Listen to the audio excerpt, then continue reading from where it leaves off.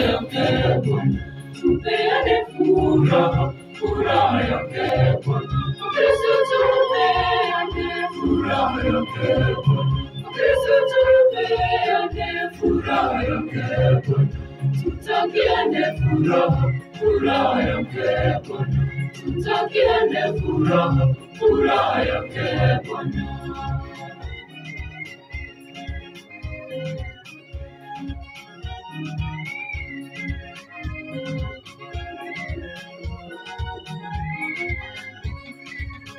Ninatangaza umoja, umoja wake Bwana.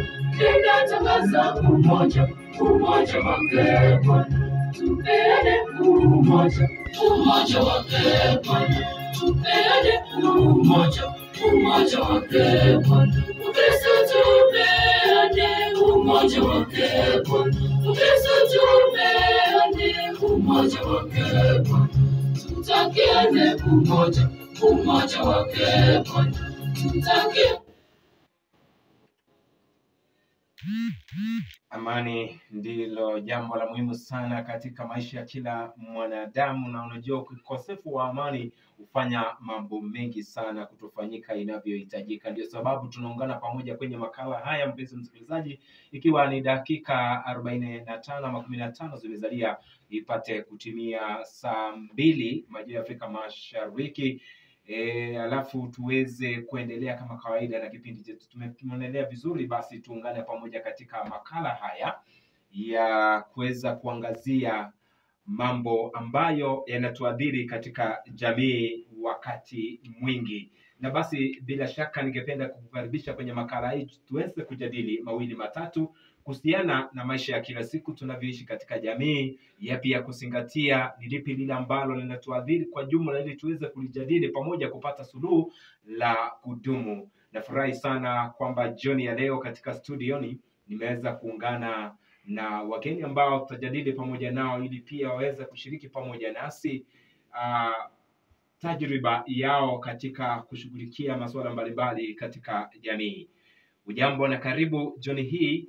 Kwa kuweza kuwasiliana pamoja nami, tuatumie SMS yetu ya 0311873711 ikiwa unategea kipindi hiki, ili tuweze kupata mawili matatu yanatufaa zaidi, na kile ambacho tunaangazia ni mbinu za kuweka au kudumisha amani katika jamii tunazoishi ama ishi na kukaa katika maeneo yale ambapo tunatoka au kwenye mitaa.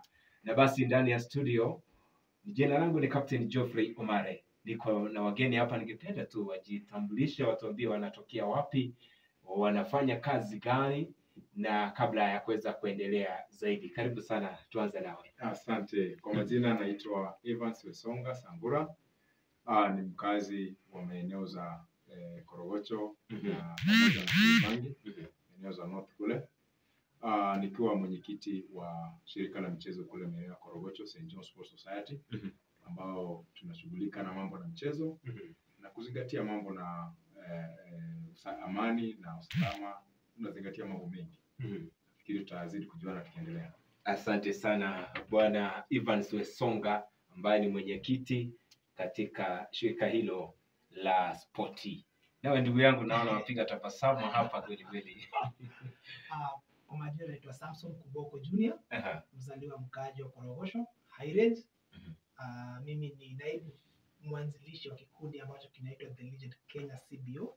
Ni kikundi ambacho kilianzishwa mwaka wa 2012, kikasajiliwa rasmi mwaka wa 2016. Yes, tunajihusisha na mambo ya amani. Tunapatanisha watu kwa mitaa.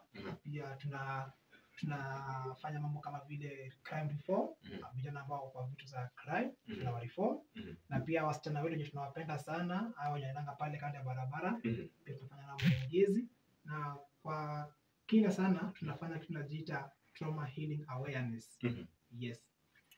Trauma healing awareness. Yeah. Asante sana Bwana SAMSON. Ningependa kurejea kwake Bwana WESONGA, atuambie yeye ni msimamizi katika klabu ile ya michezo. Inahusika vipi na mambo ya amani ambayo tunayazungumzia jioni hii ya leo? Asante. Shirika la michezo lilianza kamili mnamo mwaka wa 2004 na ikawa pia vile vile tulisajiliwa rasmi mnamo mwaka wa 2016. Tunashiriki na mambo na mchezo. Pale tunakutana na michezo tofauti ikiwemo discipline kama 7 ambapo tunahusiana mambo na karate, taekwondo, boxing, football, handball, netball, basketball, weightlifting na mengi zaidi. Katika hiyo hali unapata kwamba tunapatana na watu tofauti kutoka katika jamii tofauti, kabila tofauti, maeneo tofauti. So tunapokutana pale tunashughulika, most of the cases tunakuwa na michezo ya kila mwaka, tunakuwa na ile kitu inaitwa sports for peace and conservation. In terms of tunapo approach uchaguzi na tunapokamilisha, wakati mwingi ushughulika sana kisha kwamba sababu katika uchaguzi tunapata usalama inakosekana na pia amani inakosekana, kwa sababu wanasiasa wanatupotoza kusema kwamba tupiganie au tupigie mtu wetu kura, ili hali wakati hakuna campaign tunakaa kama wakazi wa hiyo mtaa. So unapata tunatumia sports kama is it a component or kama silaha ya kuweza kufikia katika jamii na kuhubiri amani. Na tunapowakuza katika michezo tofauti ambayo nimeweza kutaja, ni kwamba tunahakikisha kwamba tukiwa na hiyo michezo tunazungumza sana mambo na amani na kukaa na jirani, ambao ni muhimu sana, na kumuelewa vizuri kwamba unamhitaji kesho hata baada ya uchaguzi, ama unamhitaji zaidi, kwa sababu bila amani hatuwezi tukaenda mahali. Na pia tunapohusisha katika michezo tofauti, kwa sababu shirika ambalo limesajiliwa na linahusiana na federation tofauti. So unapata katika hizo federation unapofundisha mtu kuhusu mchezo fulani, anamakinika katika mchezo. Kisha inatupasa pia tuhakikishe kwamba tumeweza kuhakikisha kwamba umesajiliwa katika hizo federations na wanaweza kuwakilisha katika mchezo, katika competition zao. Na wanapo compete anapata tajriba fulani, anaendelea, akifaulu asonga akiendanga, na pia tunazidi kurudisha mkono katika jamii hiyo ambayo imeweza kuwakuza. So unapata amani inakuwa ni jambo la muhimu sana katika jamii hiyo, na inasababisha kupitia hiyo amani unapata kwamba tunajuana zaidi. Kupitia amani hiyo, kuhubiri amani, inapatikana kwamba tunapatana hata vijana ambao pia ndugu yangu ambao nawashughulikia wamereform, tunawaleta katika mchezo hiyo, na anakuwa wakati wote akiwa busy na totally engaged, na unapata kwamba anakuwa ni mtu tofauti. Labda unajua unazungumzia spoti na vile ambavyo inachangia pakubwa katika kuleta amani kwenye jamii na kwa wakaaji pale katika mitaa, na pia tungependa kuelewa huku tunapozungumzia kukosa amani, leta hiyo taswira ili tuielewe kabisa na tujue spoti inaingia vipi kwa ajili ya kuhakikisha kwamba hili jambo ambalo limetokea linaitwa kukosa amani, sasa hamna hali ya kukosa amani, kuna amani. Kwa hakika tunapokosa amani hatuwezi tukaenda shuleni. Tunapokosa amani hatuwezi enda kwa yetu ya kawaida. Tunapokosa amani wazazi wetu wanakaa katika mambo ya kushtuka kwa sababu wanakosa utulivu. Tunapokosa amani hata tunakosa chakula katika meza yetu ya kila siku. Na mambo mengi kama hayo, kujenga taifa na kujenga jamii inakosekana. So inatupasa sisi kama wanajamii kuweza kuingilia kati, tuone kwamba angalau tunaweza hakikisha kwamba inafanikisha. Na ndiposa tunaomba hata wanaochaguliwa katika viti za uongozi wa kisiasa, tunawaomba, kwa sababu kile unapopiga kampeni yako, ni vizuri unapiga kampeni ukisema kwamba unataka kile kiti kufanya jambo 1, 2, 3 kwa ajili ya kuinua jamii. Lakini ukipiga ukisema kwamba unataka kuvuruga amani, sisi hatuwezi tukakupenda, kwa sababu amani tunajua kukosa amani kuna vijisababu kubwa sana kwamba hatutaishi katika njia inayofurahisha hata Mwenyezi Mungu na hata viumbile vingine ambavyo viko karibu nasi. Labda unapozungumza hivyo, sijui kama kuna wale viongozi wanajitokeza waziwazi na kusema mimi nataka uongozi kwa sababu niende pale nifurugie amani, ama kuna wale ambao wanasema tu kwa maneno kwamba tunataka amani. Kuna wale mtu anakuja anatafuta kura, anapotafuta kura anataka kujionyesha kwa ubabi kwamba yeye msipomchagua basi amani haitakuwa. Anataka kuonesha ubabi. Na sasa katika hiyo hali unapata kwamba watu wanaishi katika njia ya wasiwasi, na hiyo wasiwasi ndio tunaingilia kati, tunasema kwamba haitawezekana, kwa sababu mitaa yetu bila amani tunajua kasoro yake na hatuwezi kubali. Kuna wale pia wanakuja katika njia hiyo akisema kwamba mimi nimekuja nimetutosa ulingoni, nitafute kiti labda cha diwani, kiti cha mbunge na vitu kama hizo vingine. So anapozungumza mambo yake akisema kwamba mimi nimekuja kutafuta kiti ili nifanye mambo 2-3 kulingana na katiba ya mwaka 2010 tulipoipitisha. Anaangalia yale majukumu ambayo atapewa. So katika hiyo hali nasi jukumu letu ni kuhakikisha kwamba wakati mwingine sisi tunawaita katika vikao ili wakazungumzie raia kwamba wangependa kuwafanyia nini. Na katika hiyo hali unapata kwamba ya raia ambaye amechangamka na ameinua, amejua kitu kufanya, utapata akienda katika debe anafanya uamuzi wa busara, na utapata kwamba amechagua kiongozi ambaye alikuwa anazungumzia mambo na kuendeleza jamii na kuhakikisha kwamba atafanya kazi yake atakapoteuliwa au chaguliwa kama kiongozi katika kiti fulani. Naam. Asante sana. Tarajia niweze kusikia zaidi kutoka kwako, acha niende kwake Samson. Samson ana hadithi ambayo ni ya kufahamisha na kuelimisha. Labda hebu tukufahamu kidogo, kwa sababu mimi ujumbe ambao niko na hapa, niko na Samson ambaye umejitambulisha kwa majina kweli. Samson MANUCHO, REFORMIST. Umereform kutoka wapi? Naweza sema nimereform kutoka kwa vitu mingi. Nimereform kutoka kwa criminal activities, nimereform kutoka kwa mihadarati, na pia nimereform kutoka kwa vitu negative kwa kijiji. Yeah.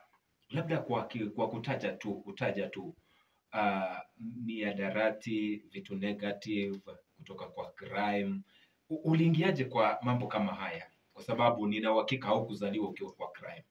Ni kweli. Unajua penye tumezaliwa tukalelewa, unajua sisi tumegrow, nilibahatika kulelewa hapo 90s, yeah. So ulikuwa ukigrow, the only person who was your role model ni mtu mwenye anavaa ile kiatu ya Sahara na hizo mango za Rastakala, and then by then those people ukiangalia vizuri wengi like 80% walikuwa engaged kwa criminal activities. So unaenda hapo unapata role model wako ni pegi, unajua like anapiga watu wenye atakikana. So pia unaenda unamwadmire, na hivi the more unamwadmire inapata pia unamwambia sasa itakuwaje big brother usipatie kitu fulani, anakupatia hizo wakati zile masumu ni mabopop, inafika mahali na kuonyesha sasa kwa kupatia daily, unajua. So inafika pia unaona twende hivi, unakuwa mtoke mkono, wewe unataka baadhi, unafanya shughuli 2-3, unajua unakuja na kuwa broker pole pole, pia unatamani hii pesa ya broker nikipata sasa 50, na niko na hii simu, mimi nikiuza hii simu napata 2500, mbona sijitafutie hii simu, unajua. Na ufanye kazi na uzi simu. So unatafuta kwa njia yenye haifai. Yeah. Na hakuna wakati hata mmoja mzazi labda angetokea pale ama mtu tu mwenye nia njema akwambie bwana bro Sam, hii maeneo unaelekea si kuzuri?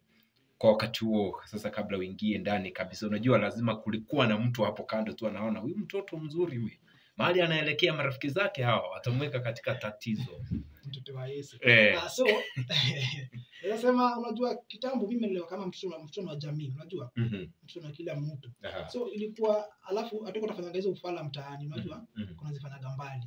Kuna hizo maeneo za mbali mbali. So ukirudi mtaani, Sunday kwa Sunday school, Sunday kwa hekalu, nani atajua shughuli unafanya? Hakuna. Weekend tuko grao, kucheza ball. Nani aza kunafanya? Kuna weekdays uko shule. Umeficha watu wenye wanatakikana. But at the end of the day, see the right way, unajua. Na I believe in one thing, for you to reform, si ati unaambiwa na mtu reform. Ni kenye imekufanyikia ama kenye umeona ama kutaka wewe mwenyewe uamuzi wako. Unajua? Siwezi kuambia leo reform. Ama acha kuwa presenter. Ni wewe utakuja chini ujite mkutano, uone kenye nafanya kweli inaleta maileti, unanyia ileti bidii. Unakaa unajiambia nilikuwa na Evans juzi, saizi yako wapi? Aliziko. Nani yako wapi? Alipotea. Nani yako wapi? Ako jela. Alafu nakaa unajiangalia unaona mimi nataka kuishi maisha. Niko na bro, uko na family, unakaa unaona hapana. Haitakikani hivyo. Sasa ndio ningetaka kujua kabisa, ulikuwa na labda kwa lugha mtaani siku hizo wanasema mbogi, genge ama hiyo group yako, ulifikiria na ni wakati gani ama ni kipi kile ambacho kilichochea sana kupiga U-turn na kusema this is not my life? My U-turn I think ni siku yenye naweza sema hizo ni come through ni ile tuko tumeenda shughuli kama kawaida katika harakati, besti yangu moja raia kamfanyia shughuli, kamfanyia injustice. So hiyo siku yenye nikajiuliza Sasa narudi home, ndani mama yake nini? Unajua? Ndani mama yake nini? Mimi ndio nimeita kwa jioni, tukienda tunaenda kuna news kwa kina nani? Basi news tunaenda kuona. Sasa ndani mama yake jana nini? Unaona? Mpaka leo kinaonaga hivi au shika tu moto chini ya maji, unajua? Lakini hapo unakuja kajambia nitaishia hadi lini? And that's why unakuja kupata after hapo ile tutajitaga ile unaumia kindani, unapata unashindwa itakuwaje guilt na kukula daily because ni kitu ulishuhudia. Umeona huko jana mlikuwa naye like kama dakika kama 5 zimepita, mkienda hivi mkirudi hivi unapata hapo amelala hapo, unashindwa ndani mama yake nini, hata sister yake nini, inakuumiza. So hiyo kitu like kila saa una kama unamuonaga, ni kama unamuonaga, unajua? So unashindwa itakuwaje hapo. I think ndio nilichukua mayuta. Na life imekuaje after kuchukua U-turn? Sasa unaishi maisha ya mtoto wa jamii, mtoto ambaye ni muungwana, mtiifu, mwaminifu katika njia zote. Na pia labda motisha yako kwa wale vijana ambao labda ninajua pia kuna marafiki zako labda walipakia katika yale maisha, kama hawakuisha wote unavyosema, wengine wakaishia kule gerezani, wengine wakafa, wengine mambo yakaenda vile yalienda. Wewe ulijinasua pale kwa kuweza kubadilika mwenyewe na kuamua kuishi maisha kawaida kulingana ukifuata sheria inavyostahili. Labda rafiki wale wako hawaoni kwamba unakaa ni kama tishio, labda wewe ndio unawaseti ama nini? Hawaja kuongelesha wakwambie mambo mbona? Nasema mimi hiyo wakati siko na marafiki wengi.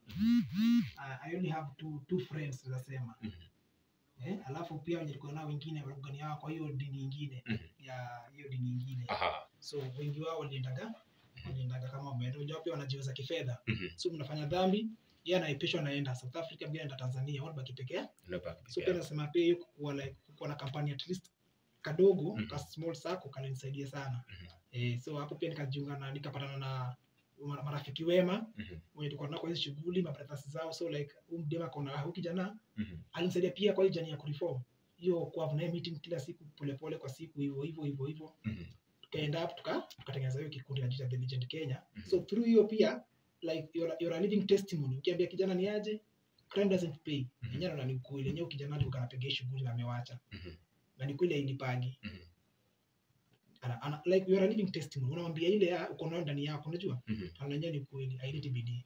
So pia hiyo jani like lazima pia iko jani rahisi kuzapata pia uko juu ya mawe, juu kitambo ukiwa na 10,000 unaona unado una complain, but siku hizo unapiga hesabu unaona kitu ngija ungua kwa nyumba. Ni noma. Si rahisi hiyo design. Si rahisi. Ni kati kuokoka. Unajua kuokoka, ukishaokoka hivi unapata sada, unapata vitu mzuri ziko kwa dunia mingi, lakini ushaokoka. So hiyo design tukisha reform ni noma. Unakaba unaambia ni aje, twende hivi kuna shughuli. Kuna shughuli tutata kama ni hata inatoa mita. Unapiga sabia utashika mita siku gani. Lakini ushamua ni kukua muoga. Ni kujikubali na kukua muoga. Mtu mwenye reform mtu mwenye ashakubali kukua muoga. Na watu waoga ndo naishi. Na watu waoga ndo wako na kesho. Na watu waoga ndo wako na bright future. Wewe si uko na kifua ni kama ukufi. So lazima ukue muoga, unyenyekee. Na kukua muoga sasa ni mjinga. Umeka mpige sabia, I want to see my great grandchildren. I want to have a better tomorrow. Now after kureform, mavijana wale ambao mnatangamana pamoja nao ambao unawaita waweze kujiunga na group hii ya reform crime ilipi, wanachukuliaje wakati unawapatia hadithi kama hizi? Maana labda wengine ni wachanga kwako, lakini unataka wasiende ile njia ambayo ulifuata wakajikute pale ambapo ulijipata ukajua ni kubaya. Labda wanachukuliaje hadithi kama hizo unapowapatia? Unajua kuna mwingine atakwambiaje wewe ni mtiaji. So unajua mtiaji inform atakwambia wewe ni mtiaji. Mimi mara mingi meeting zangu mingi tulipata nimeenda kwa chief. Nimeenda hapo kuna polisi ile itaka KOROGOCHO police post kama Gonganja. So mimi nafanya meetings mingi hapo Gonganja na hapo kwa chief. Tunanigejea vijana na administration, unapata? Like uweze kuendelea uhusiano wema. So unapata ukiambia kijana ni aje kuna meeting kesho kwa chief, anakuambia kwa chief mimi siendagi. Na ni kweli endagi. Ndio amekuwa police station akamwambia hiyo Nyamoya, jina langu ndani Nyamoya. Akamwambia Nyamoya enda peke yako. Kwenda peke yako mimi siendi.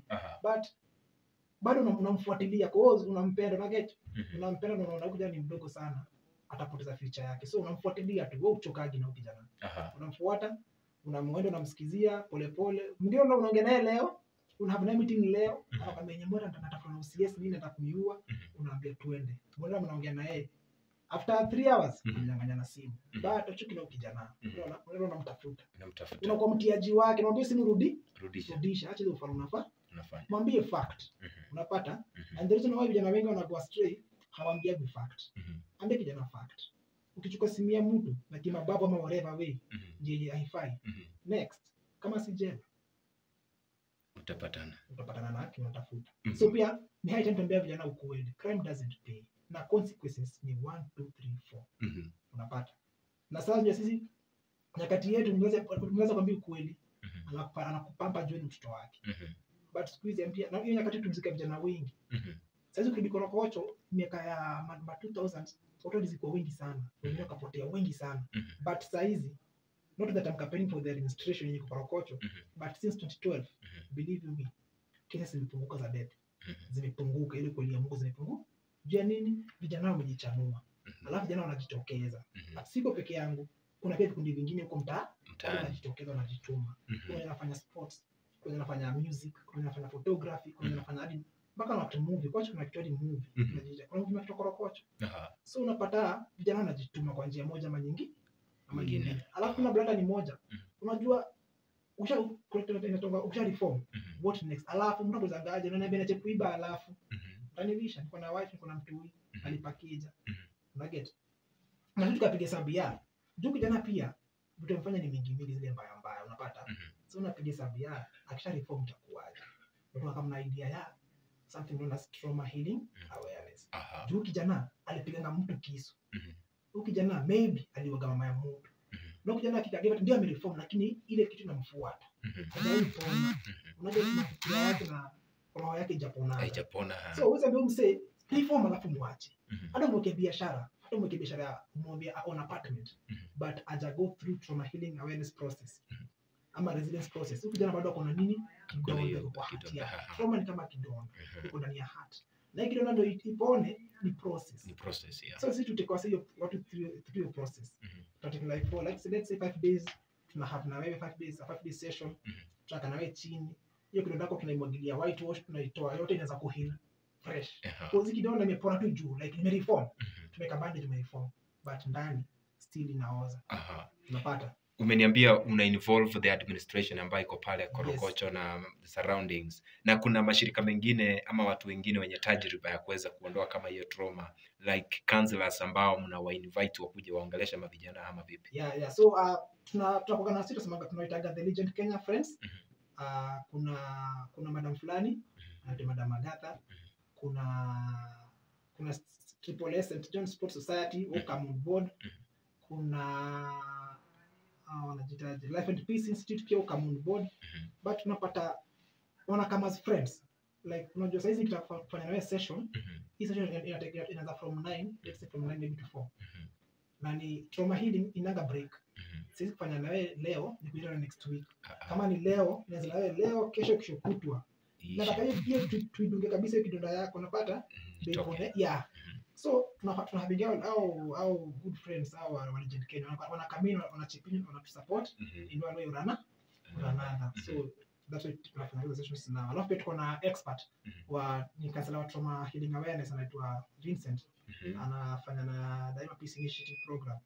Pia wao chipini au to take through process ya trauma that was there 2013 wakati train for like I think maybe 3 months. So sisi pia tunaweza kutrain wenzetu. So huyo idea usikana nayo mwenyewe itakusaidia. Ukisha trainiwa tafuta mwingine, train mwingine, pia pelekea train mwingine. Na pia idea si eti ni vijana kwa crime peke yake. Mpaka pia kwa nyumba zetu, kwa familia zetu, kwa mabishte zetu naipelekaga. Okay.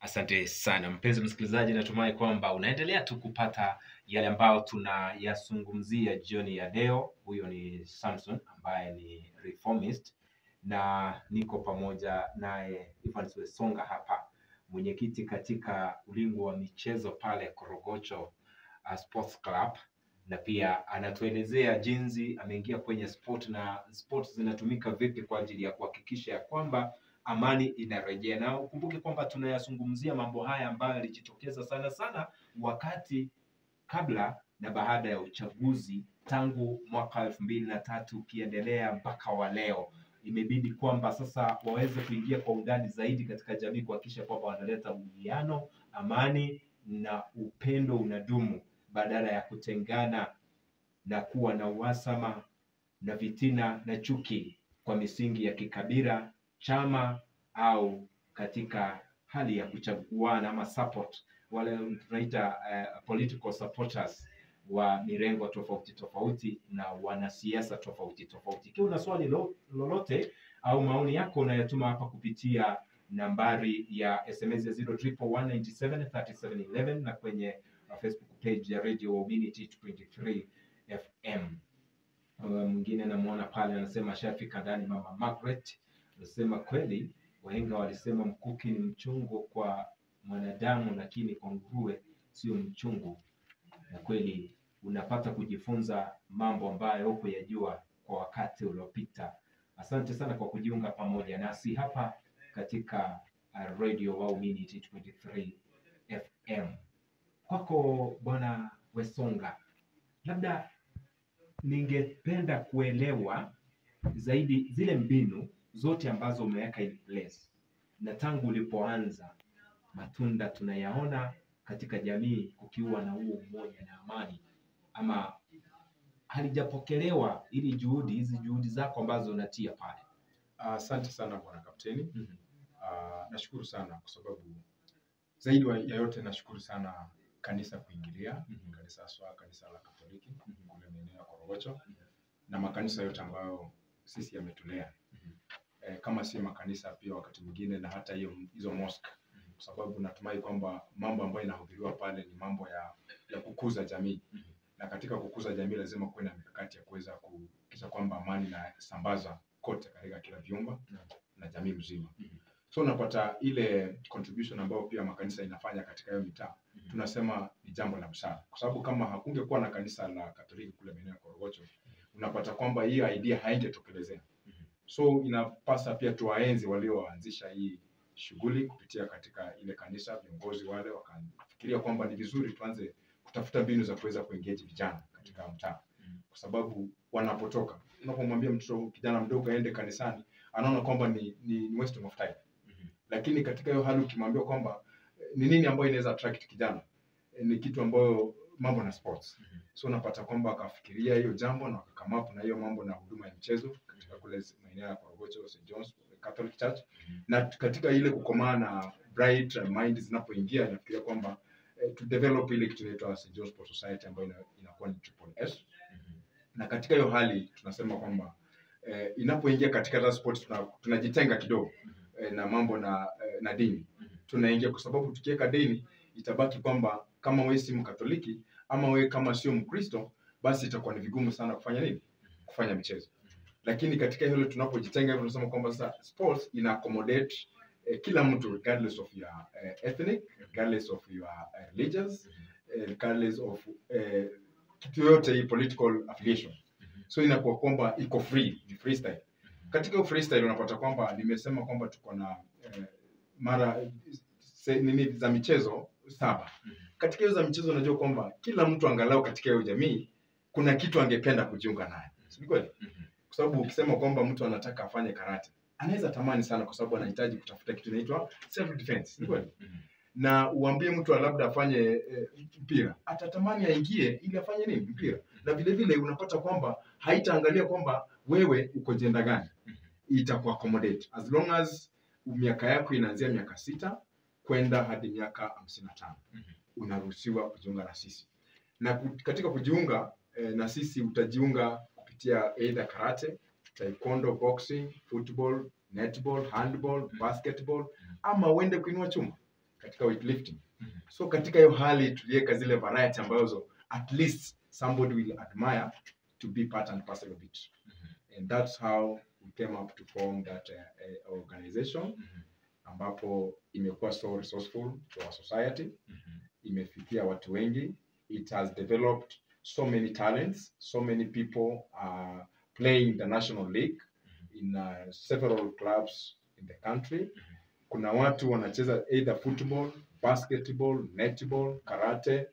So many people tumeweza kuwatengeza katika hiyo hali. Kwa sababu For example, mimi wakati niliweza kujoin hiyo shirika, nilipata platform ambayo ilikuwa nzuri under waanzilishi wa hiyo shirika, ambao tukitaka kuwasema hatuwezi tukamaliza. Tunasema kwamba walifanya kazi nzuri. Mimi nikiingia pale, remember I'm also from KOROGOCHO, na tukiwa na friend of mine, si unajua kuna shughuli unaenda kupiga, na ukipiga shughuli unahitaji backup. Saa nyingine hata kama kitu umebeba ikianguka lazima ufanye nini? Ujue kwamba nitapambana. Either mbio ama nilime mtu, si kweli? So katika hali ya join pale karate, nikawa kwamba nataka ku add up some more skills so that I can continue with that hiyo kazi vizuri. So unapata katika kufika pale unapata kwamba hapa we train you. Unapewa miezi kama 3 wakikuobserve venye ambavyo unakomaa katika ulingo wa mchezo. Katika hiyo hali wanakuchunguza uone mienendo yako, kwa sababu wewe uliingia pale ulisema nataka kujoin sawa, lakini ndani yako ulijua kwamba natafuta skills za kuweza kuitumia. Si ni kweli jamaa ya Kupiga watu get mzuri. Lakini unafika pale unaona kwamba here we train people on discipline, we train people on fitness, we train people so that they're able to engage in their various tournaments, so that waweze kuonekana kule nje. Na tuna train people so that they can observe peace in our society. We train people so that they can observe security in our society. So it happen kwamba we are the agents of peace, we are the agent of security. The case study ilikuwa kwamba in the year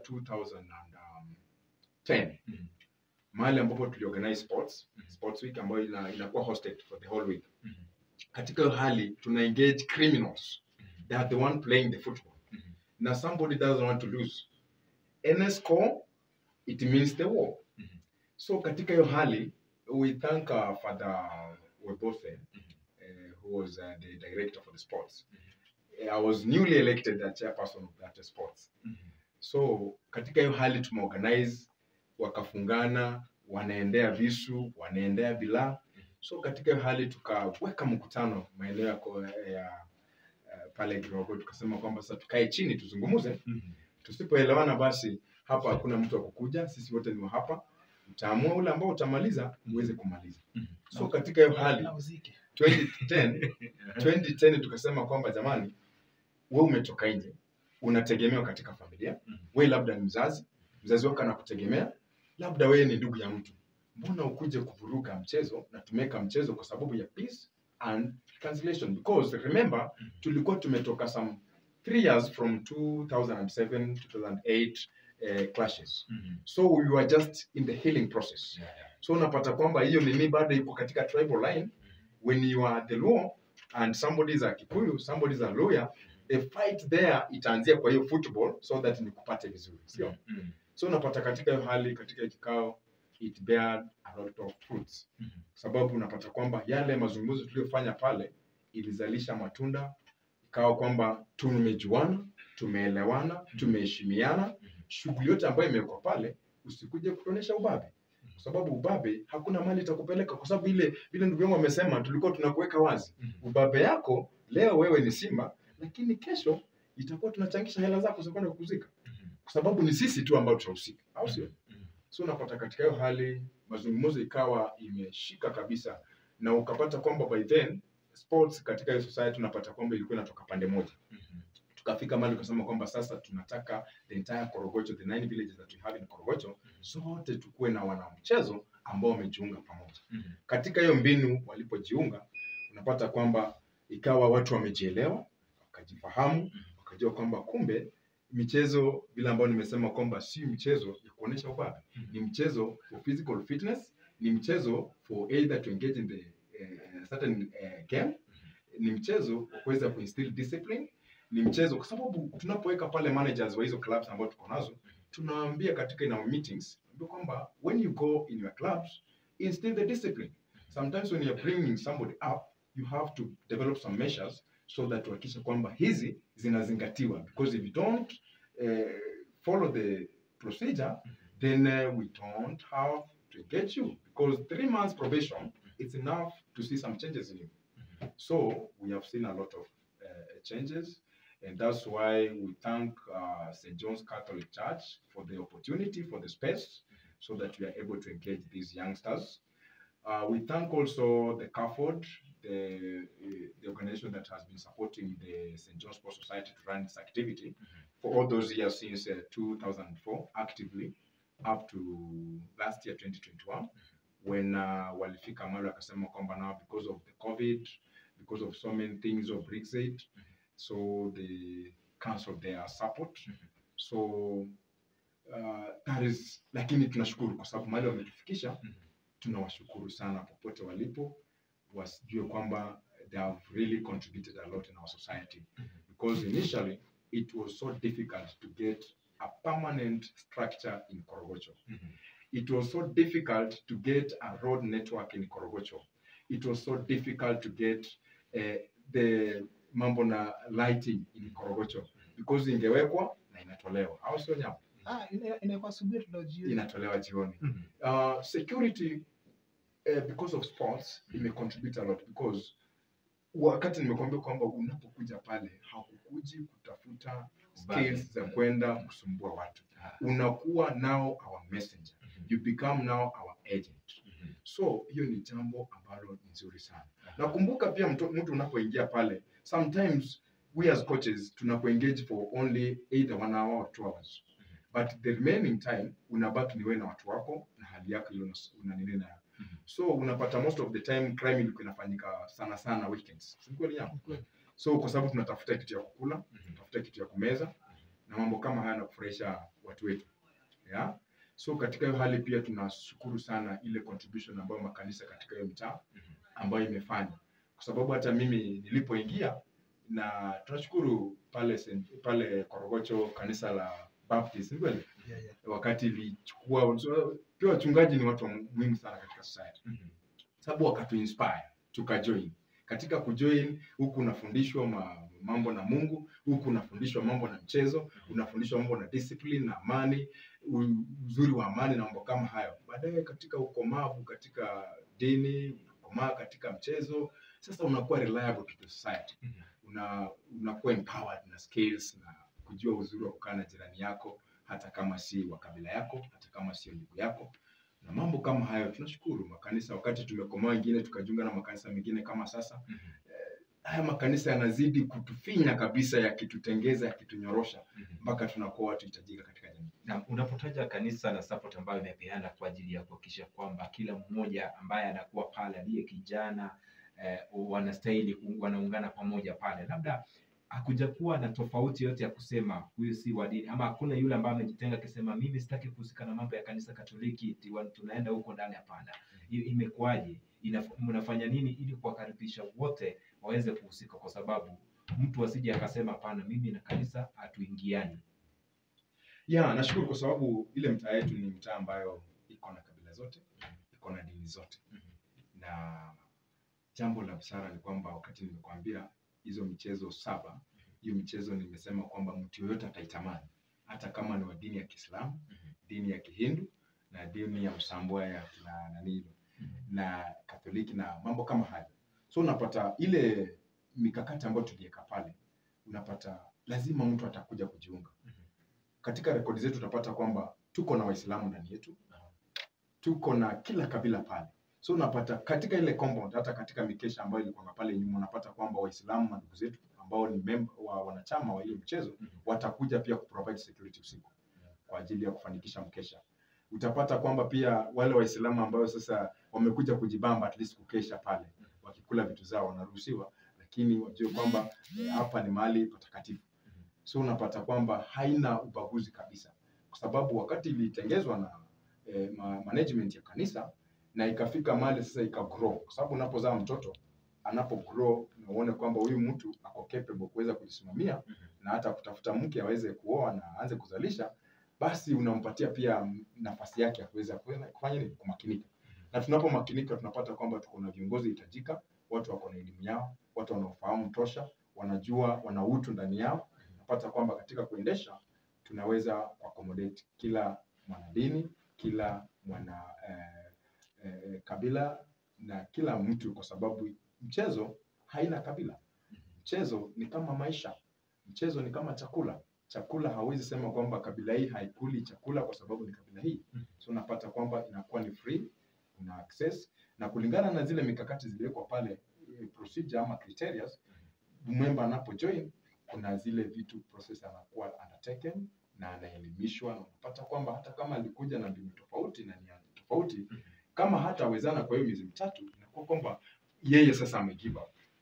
Na anapo give up, tunajaribu kufuatilia, kwa sababu wakati mwingine tuko na watu wengi ambao wanatuhitaji, then wengine tunarushia watu kama Sam Nyamwea SAMSON, ili nao aendelee kushughulika, kwa sababu tunazidi kushirikiana. Tunapata kwamba ni kama vile ambavyo hatuwezi tukasahau kwamba hiyo COVID wakati iliingia, tumefanya mambo mengi kama sports. Tumefikia mtaa vizuri, tukahakikisha kwamba mtaa yetu ya Korogocho isikuje kupatikana na hata corona.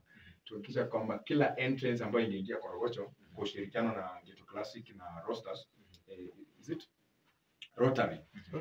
Rotary plus Legend Kenya na inaitwaje hii ambayo iko station Tumarai, Shofco. Katika hiyo ushirikiano, kwa sababu tulionekana pale, ikawa tukahakikisha kwamba kuna stations za washing, kuna mikono, kuna stations za kisha, katika hizo station kuna maji, kuna hizo matanks, kuna sabuni za kutosha.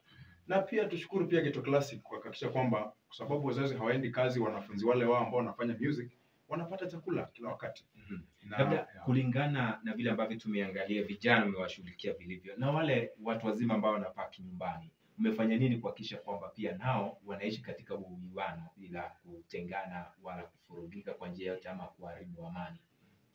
Wakati mwingi vijana ndio huharibu amani, kwa sababu mzazi ukishazaa, kuna vitu ambavyo zinakusumbua akili. Unahitaji kuhakikisha kwamba umeshughulikia maslahi ya chakula na masomo, mavazi na kulipa rent na mambo kama hayo, kufanya investment yako kwa ajili ya mtoto wako.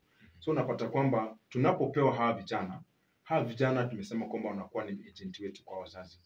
Unapata kila ambacho tunazungumza hapa, hatuzungumzi tukufundishi kuwa mjeuri, tunakufundisha ili uweze kuhakikisha kwamba wazazi, hata kama anakaa na Mkikuyu, Mjaluo, Mkamba, Mbaruya na hiyo kabila nyingine, ajue kwamba huyo ndio ndugu yake ama huyo ndio dada yake. So unapata kwamba katika hiyo hali kuengage vijana imetusaidia pakubwa, wakafikisha ujumbe kwamba hakuna siku ambayo, hata tunapoita mikutano ya hizo clubs meetings, wanapotembelea wazazi, watembelea wanafunzi mahali wanafanya mazoezi, unapata kwamba kitu ambao wanazungumza, wanasema kongole kwamba tunafanya kazi nzuri.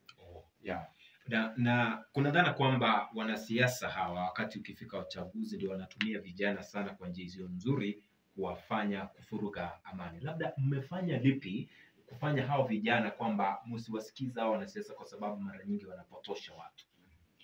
Na ndipo unapata kabisa wakati wa campaign, sisi inafaa sana wakati wetu kufanya mchezo. Sports sana kabisa kwa engage tournaments, so that tuwe busy na mambo na sports. Tuwe busy, wakuwe totally engaged na sports. Wale ambao wanaenda kwa competition zile kulingana na federation zao waende. Wale ambao wanafanya ile tournament mtaani wafanye, so that wasije wakapata nafasi ya kupatana na wanasiasa. Kwa sababu mwanasiasa anapochukua mtu atampeleka katika klabu ya kulewa. Na anapolewa, kitu ambacho anamwambia, nataka nijulikane kwamba mimi ndio kusema katika mtaa. Asante sana. Wacha nirejea kwake SAMSON, kwa sababu naona tuko na takriban dakika 3 hivi tumalize kipindi. Labda utupe ujumbe wako, na pia kwa vijana wale ambao bado wangali wapo kwenye na kwa mzazi ambaye amezaa mtoto afuatilie maisha yake bila yanakwenda. Umesema kwamba kule shuleni unatoka unarudi nyumbani unaonekana mtoto wa church, lakini yale unayofanya pale nje na vikundi ambavyo umejiunga navyo haujui. Mzazi afanye vipi? Kwa ushauri tu wa dakika 1. Mimi nasema ushauri wangu kwa wazazi, naambia wazazi wasipatie watoto wao pressure. Saizi like 50% ya vijana kwa crime ni juu ya peer pressure ya home. Uko na single mother anakuambia watakula nini wadogo wako, hauna ID, hauna kazi, anakukani kwa kichwa yako. So mimi nasema tunaweza urge wazazi wote tusipatie vijana wetu ama wasichana wetu pressure. Hivyo tu, pressure. Hata sasa kwa crime wengi ni juu ya pressure. Ulipeana mimba mahali, unatoa pesa ya pampers, pressure. Unasifanya kitu juu ya pressure. Wacha the right time ifike. Wazazi wasipatie vijana wao nini? Pressure. That's the only thing that's saying. Unajua ujumbe wetu muhimu umekuwa ni mbinu ambazo zinatumika kwa ajili ya kuweka amani na kudumisha amani katika jamii baada, wakati na kabla ya uchaguzi. Sasa tumemaliza uchaguzi, mahakama imetoa, tuna serikali na mambo yanaendelea. Lakini kuna watu bado hawajahili na maisha yanaendelea. Tukitaka tujue mbinu na njia za kufuata ili kuhakikisha kwamba amani hii inadumu daima katika jamii zetu, hasa katika sehemu ya Korogocho na mazingira ama sehemu zile ambazo mitaa ile ambayo inazunguka hiyo sehemu zote. Asante, nashukuru sana. Kwa dakika moja hivi kwa sababu naona muda nitaitumia. Nafikiri jambo la kwanza ni wale ambao wamechaguliwa katika vitu tofauti. Waweze kujua kazi yao, awe ni MCA, MP, Senator, Governor, ajue kazi yake. Kisha wajue kwamba waweze kuengage wana sports katika mitaa yetu na mashirika yote ambayo yanashughulika na sports waweze kuengage, kwa sababu sports inafanya mambo inakuwa rahisi kufanya kudeliver information. So waachilie kwamba masomo ikuwe ile ambayo itafikiwa kwa wakati wake, usalama ikawekwe ya kutosha, malipo ya wale wanafanya kazi katika mambo kama haya ikafanyike kulingana na sheria, so that watu wafanye kazi kulingana na vile ambao wanakubalika. Kama ni wewe provide security, provide. Kama ni kushughulika mambo na education, shughulika. Kama ni provide funds for those who need it, provide it accordingly, so that tuweze kusaidia jamii. Na tunaomba sana wale ambao wameteuliwa, especially rais wa nchi ya Kenya ambayo sasa ndio rais, na gavana wa Nairobi aweze kufikia mashirika ya michezo sana. Na tunamshukuru President Kasau kwa sababu yeye ndiye alikuja kulaunch ile kocha ambayo imewekwa pale St. John's kwa sababu ya basketball, netball na handball. So asi-launch na aende hivyo, arudi pale, na hata MP wahakikishe kwamba kama kuna sports fund, tafadhali wahakikishe kwamba tuna access, because those funds will ease our work, will reach out to the society beyond the expectation. Yaani kuna changamoto katika kuderifa kwenu, mnahitaji pia wale watu wana njema waweze kujiunga na kuwasaidia ili kufikisha ile haja na nia yenu ya kuleta amani. Yes. Asante, Mungu azidi kuwabariki. Muda ndio umefika mwisho, tunaingia sasa katika kusali sala ya Rosari Takatifu. Basi nawashukuru kwa kujiunga pamoja nami. Tupatane tena wakati mwingine kwa mengi zaidi kukiwa na muda. Asante mpenzi msikilizaji, basi sasa tujiunge pamoja katika kusali sala ya Rosari Takatifu. Tutakuwa narejea hapa katika kipindi Bustani ya Waumini tukiendelea kujifunza mengi zaidi. Jina langu ni Captain GEOFREY OMARE, ambao tumekuwa pamoja na ndugu WESONGA na SAMSON katika kujifunza masuala ya imani katika jamii. Shukrani, endelea tuungane pamoja katika kusali. We're tuned to Radio Waumini 88.3 FM.